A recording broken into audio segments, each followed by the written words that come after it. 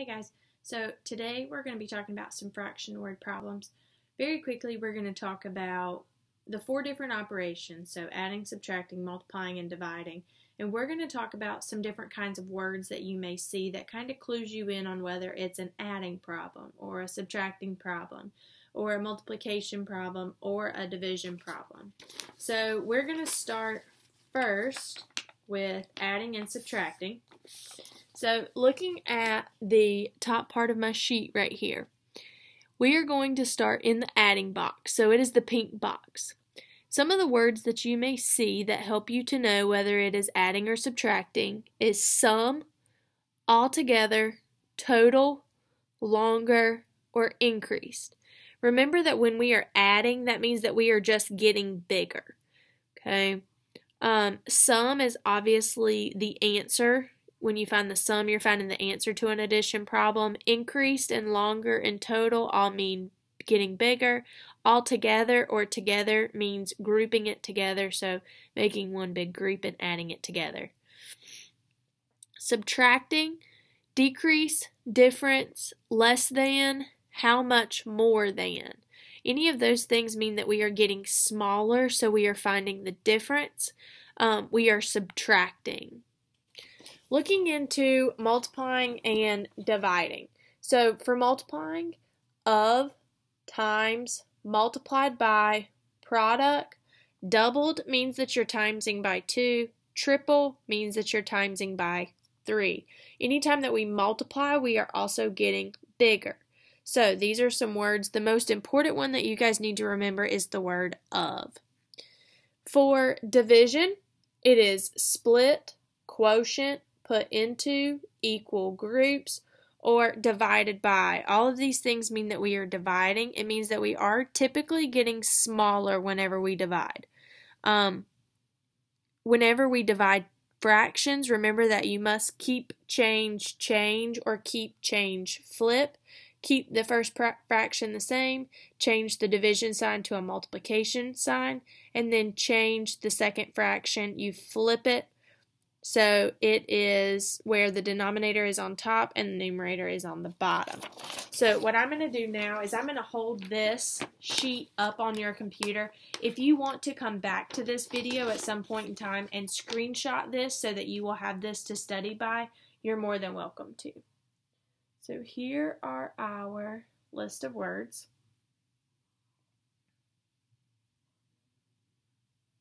And I'm sure you guys can come up with a ton more, probably in your groups or even just at home or even Googling them, because I Googled some of these too just to make absolutely sure.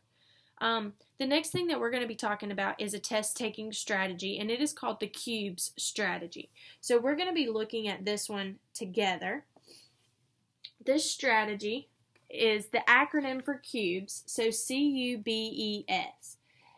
The C means to circle the numbers. So you're going to circle all of your numbers in your problems. The U is to underline the question. You're going to underline what that question is. The B is to box in the keywords. And these keywords are right here are going to be what words tell you about the operation. So there you're going to be trying to figure out what operation you're using. And that's where those words that I just showed you come in handy. That way you can know what operation that you're going to be doing in that problem.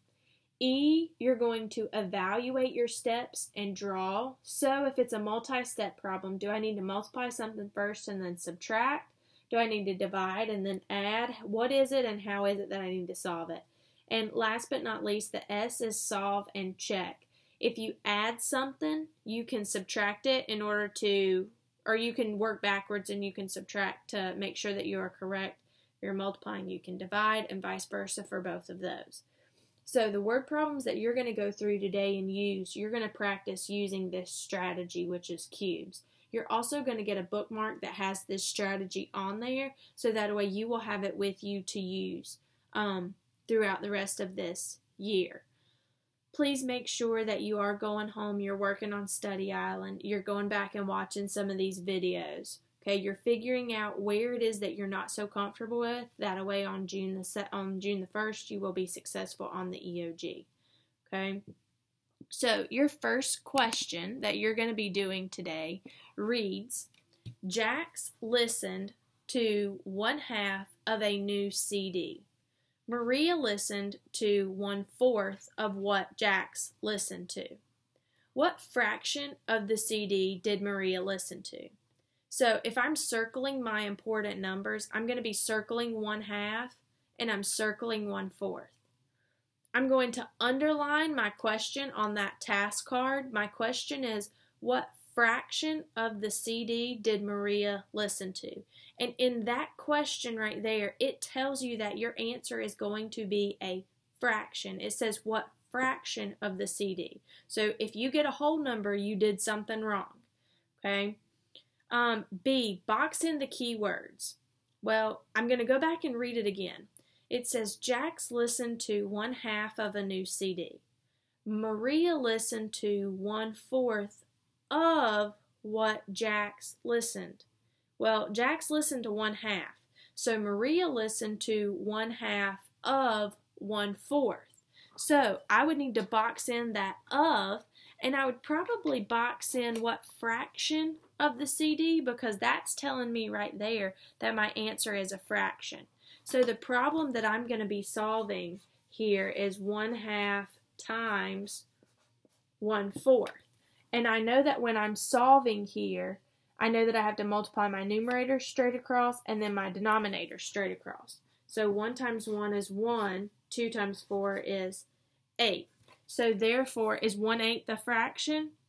Yes. So therefore, I can check it off and say yes, that I am correct. She listened to 1/8 of the CD, and you can label it if you want to, of the CD.